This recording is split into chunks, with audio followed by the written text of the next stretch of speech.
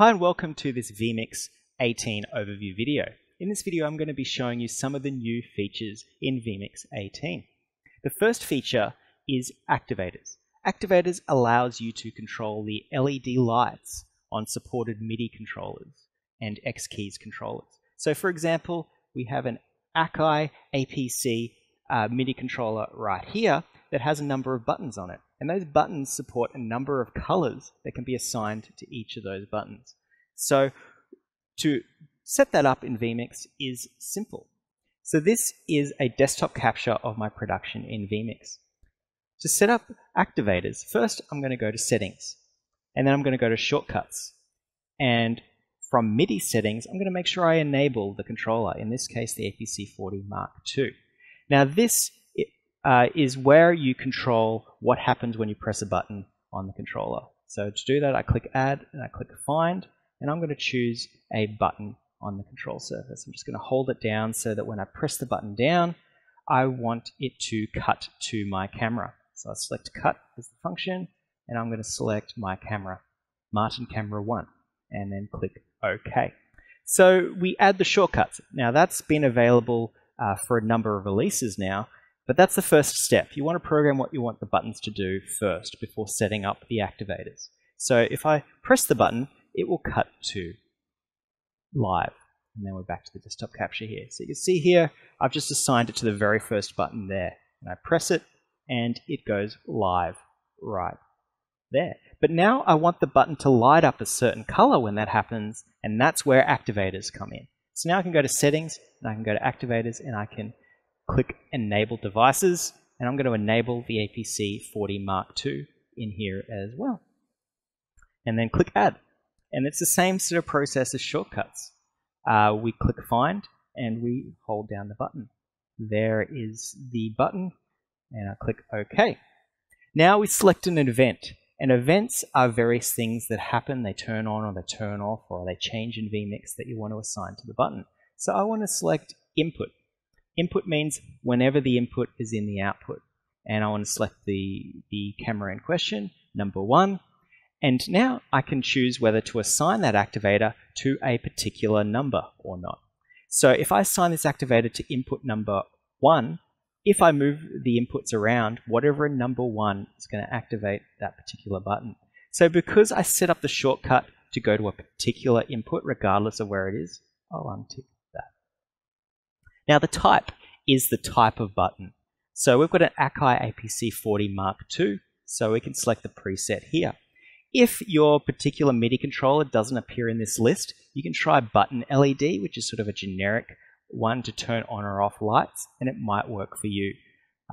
But otherwise, you can select one of the options here: X keys, Newmark, Behringer, and Akai. So we choose Akai APC Mark II LED.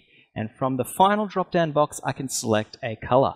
Now, many MIDI controllers just have on or off colors, but some, like the Akai, have a whole lot of different colors to choose from. So let's choose this color here. Actually, we'll choose red. Red's a good color to have. So I've chosen red when the Martin Camera 1 is in the output. I turn on the red LED. Now, what we want to set up as well is defaults. What color do we want the button to be when it's not in the output, i.e. the default button?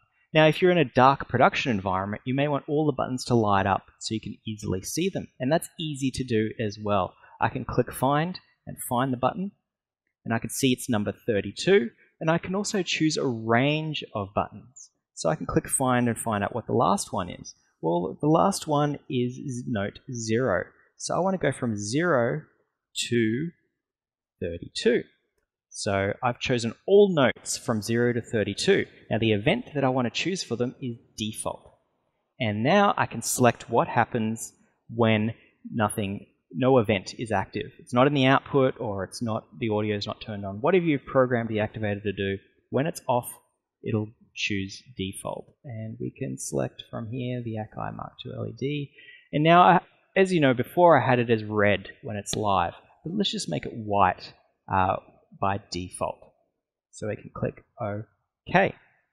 Now, as soon as I added that default, you can see here that the controls have all lit up white, like so.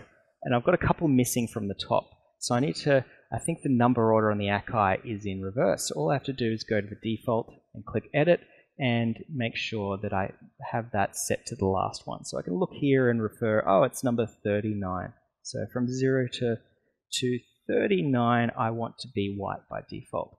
And now, after I've done that, you can see all the LEDs in the control. If you look over here to the left, are all white because they're all on default. So that's how you assign default colors. And for X keys, you could assign the X keys control to be all blue or all red when nothing else is happening. So I've got two here. I've got the default, which is white, and I've got red, which is what happens when the camera goes live. So let's see what happens now when I press the button. So you can see I've got all the buttons along here, and I can see what happens when I press this one right here. This will light up red as soon as I press it. And there you go. It's lighting up red, which looks a little bit orange on this control surface, but that's red. Now if I switch back to the desktop capture, it'll go back to the default, which is white. So that is how you can program the lights in Activators to turn on or off lights in different colors.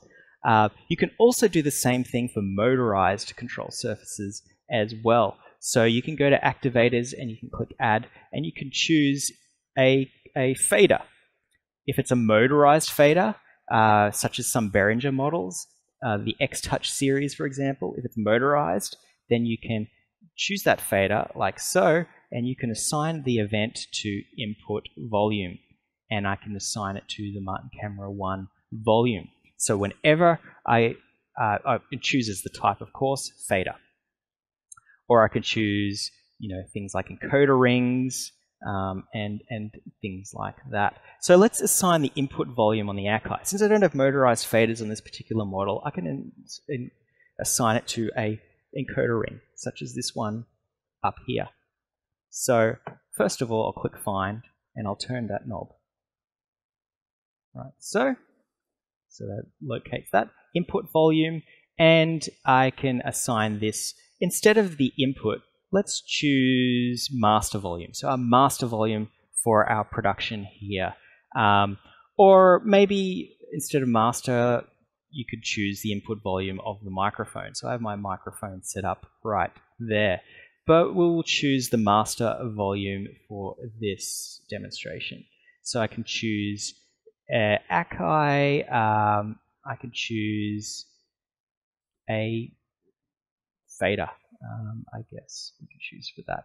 So that's the generic volume fader assigned to that particular control. So now, if you look at the controller, you can see as soon as I added that, the volume level here, the little LED, orange LED, is at the end, which represents that the volume is on full. So now if I go to the audio mixer and I drag this fader, now you're not going to hear my volume, so I'm going to just demonstrate dragging the fader down, and you'll see what happens on the controller.